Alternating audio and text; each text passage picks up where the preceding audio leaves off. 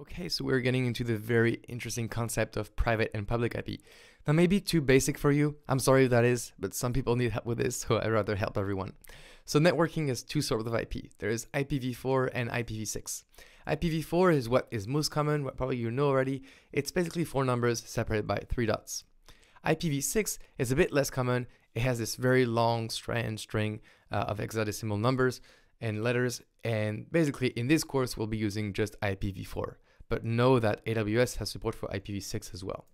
IPv4 for right now is still the most common format used online. IPv6 is more for IoT or the Internet of Things, and basically it solves a lot of problems, but not for us. We don't have any problems with IPv4 so far.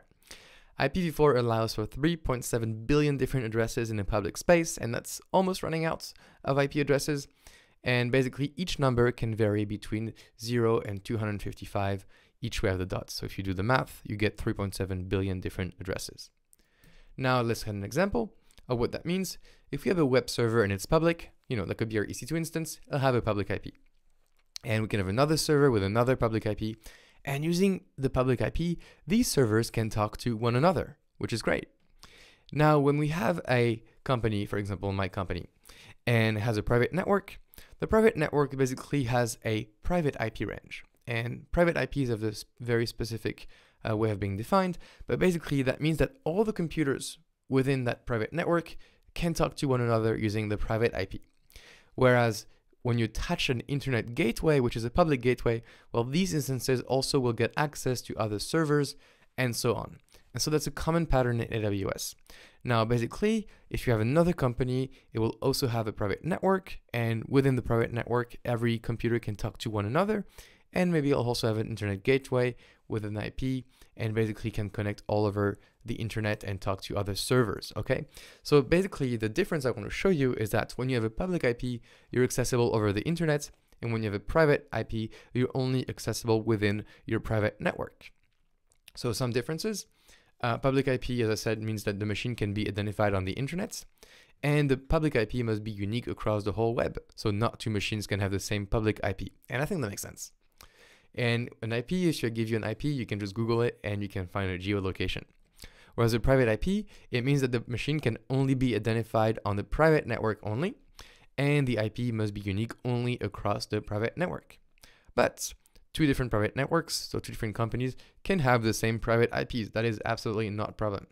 And machines, when they're on the private network, they usually connect to the internet using an internet gateway, okay?